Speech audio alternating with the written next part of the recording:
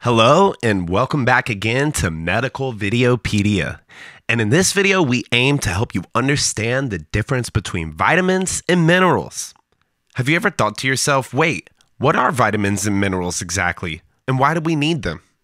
Vitamins and minerals are both essential for a healthy body. However, they differ in their chemical composition, biological function, and nutritional requirements.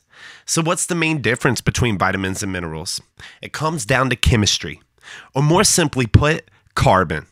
Vitamins are organic substances, which means they're made by plants or animals. This is not to be confused with the food industry's term organic, which typically means free of pesticides.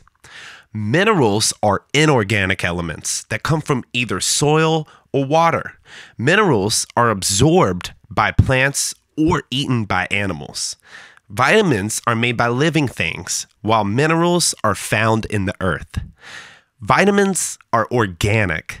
Vitamins are non-energy providing nutrients that contain carbon, and so they're considered organic. In chemistry, organic means carbon containing. Any substance that contains the element carbon is considered organic. Minerals are inorganic. Minerals do not contain carbon and so are classified as non-living inorganic nutrients. They are similar to vitamins because they don't provide energy for your body, but they are different because they do not contain carbon. So what are the biological roles of vitamins and minerals?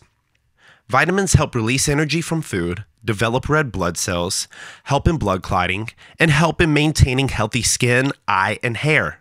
Minerals help in bone and tooth formation, blood coagulation, muscle contraction, and also in keeping acid-alkaline balance in your blood.